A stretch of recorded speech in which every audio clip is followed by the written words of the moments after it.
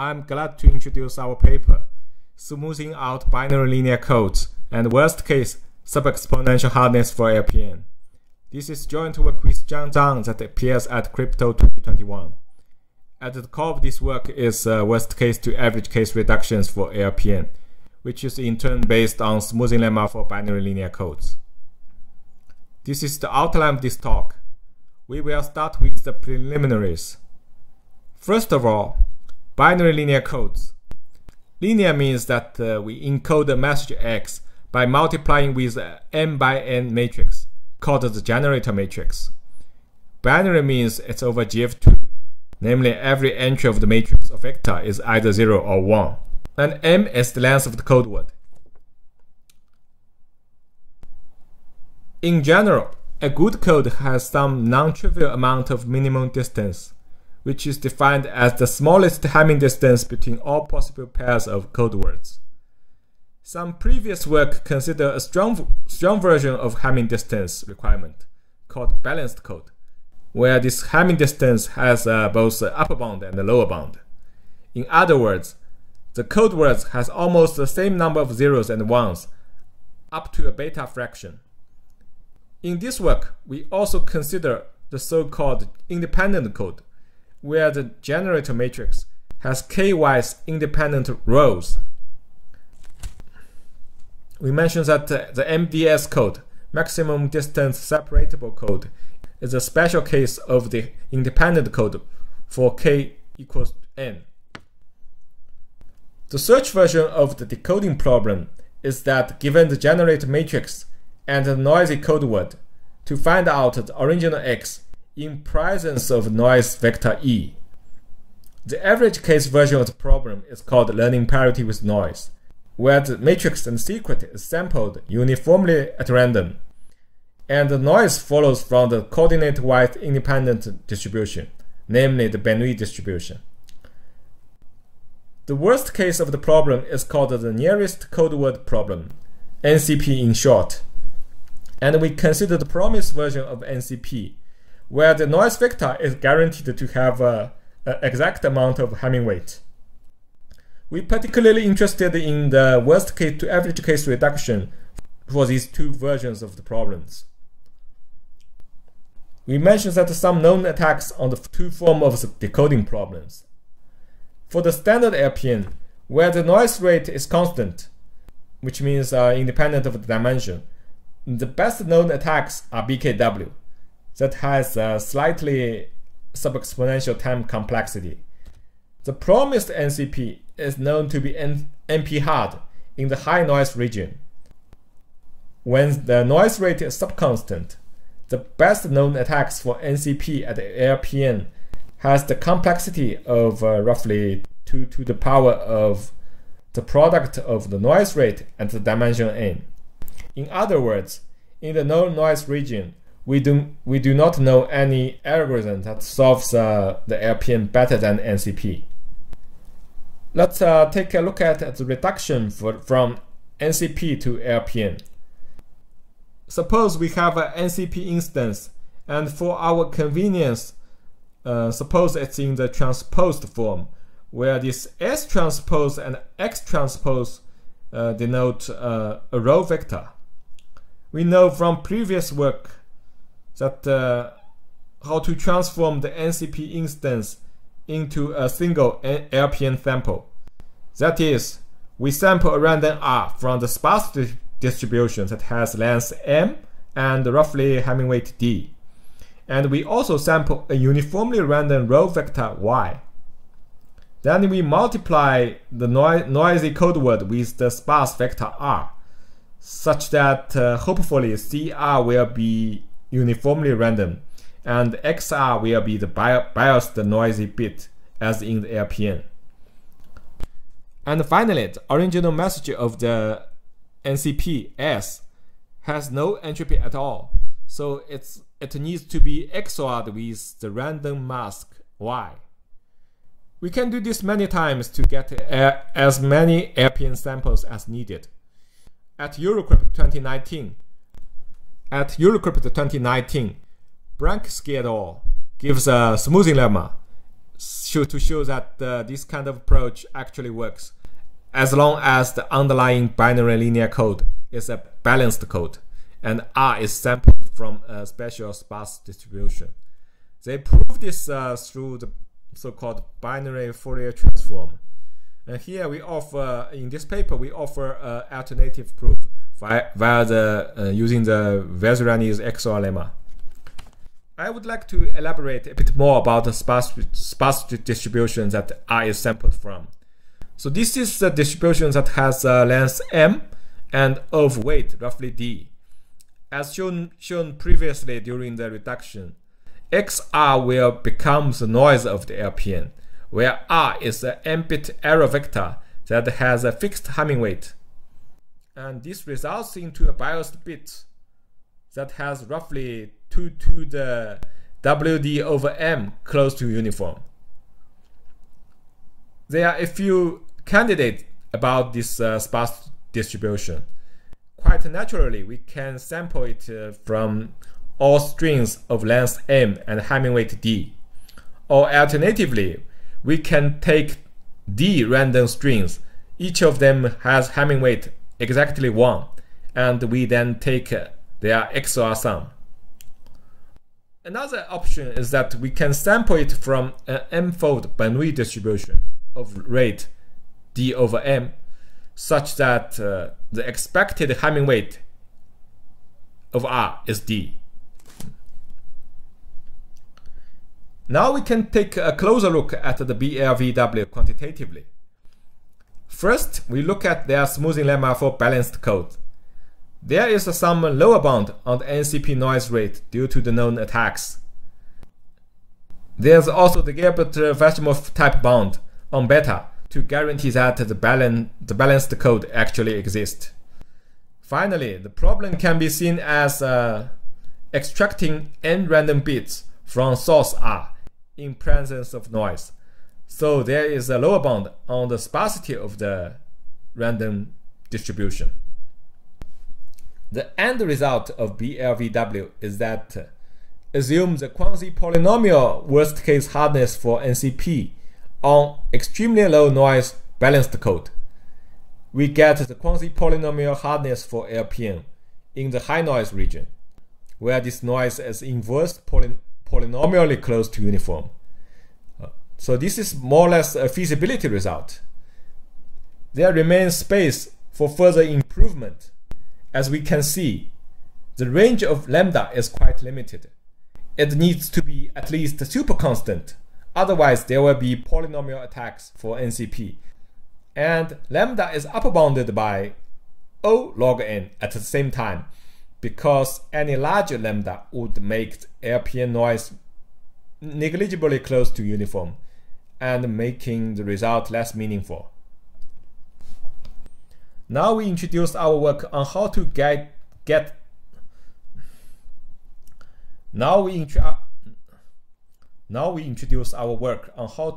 tighter reductions for smoothing lemma and better results for LPN. We would start with a probabilistic analysis and give a non-constructive form of the smoothing lemma. That is, there exists at least a certain fraction of the code that for any error vector of weight W and sparse distribution R, CR is statistically close to uniform even given the noise XR. The proof follows 3 steps.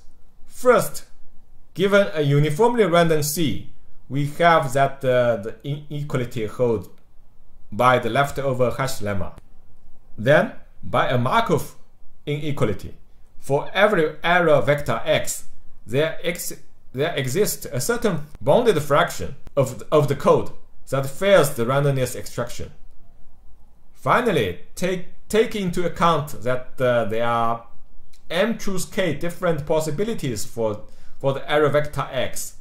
We sum up all the fraction of the bad code by a union bond. So the end goal is to prove that the hardness for the standard LPN, whose noise rate is constant. And we recall the entropy requirement then the bad fraction of the code will be exceeding 1, which is useless. Put it differently, it seems not possible to get a worst case to average case reduction for standard LPN unless more tighter techniques are employed. We may in particularly avoid the union bond or any other inequality that incurs a huge security loss. So here we have an important observation about the smoothing lemma, which is key to obtain tighter result.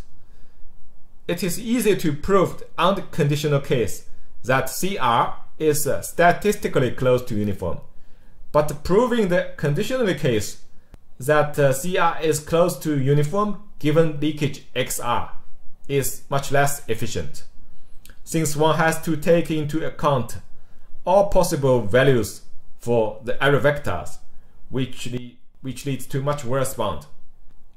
What we prove is the following. If R is drawn from a coordinate-wise sparse distribution, namely the Bernoulli distribution, then the statistical distance in the conditional case can be bounded by that of the unconditional case, paying reasonable cost.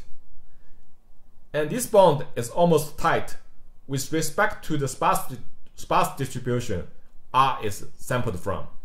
Therefore, this reduces the problem to bound the statistical distance between CR and the uniform distribution for a very specific code in consideration, such as the balanced code and the independent code we considered in this paper. We will omit the proofs, which is trivial, which is not trivial but not so surprising. Now we state our main result, that assume that the NCP problem is hard in the worst case, then it implies the LPN problem is hard for certain parameter choices. First, we get the similar result as BLVW by setting the parameters to appropriate values.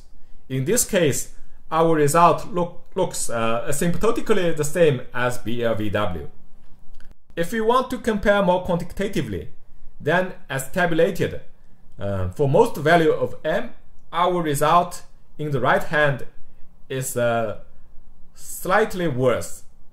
But when n increase to polynomials of higher orders, then our result in terms of the LPN's noise rate becomes much better and it keeps improving.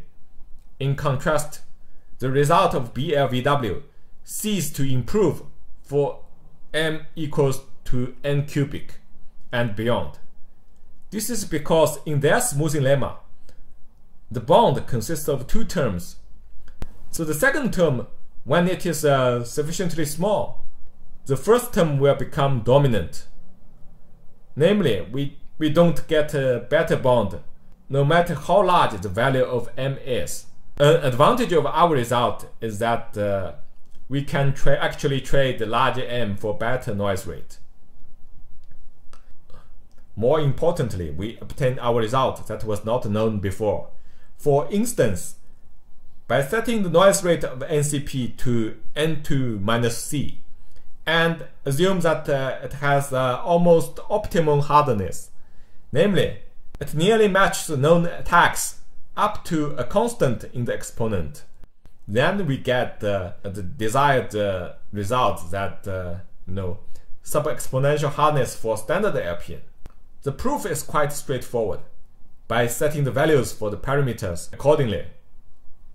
Note that the success probability here consists of two terms, which is why we need to consider two cases for the different range of the values of C. We try to find some applications for our result beyond what is proven, which is not very successful, but it's worth mentioning. For example, we wonder if collision-resistant hash functions and public key encryptions can be constructed from the worst-case hardness of the decoding problem. As said, we proved the sub-exponential hardness of our standard LPN. And we also know from previous work that the standard LPN with sufficient sub-exponential hardness implies public key encryption and collision-resistant hash functions. Unfortunately, the hardness of the LPN we prove is not as strong as what is needed for PKE and CRH, up to a lowercase omega factor, as we can see, as I highlighted on the slide. Another wishful thinking is whether we can have a sub-exponential algorithm to solve NCP with constant error rate, which will be a counterpart to the BKW in solving standard LPN. We know by Lyubachevsky's BKW variant that the LPN can be solved with polynomial many samples with noise moderately close to uniform.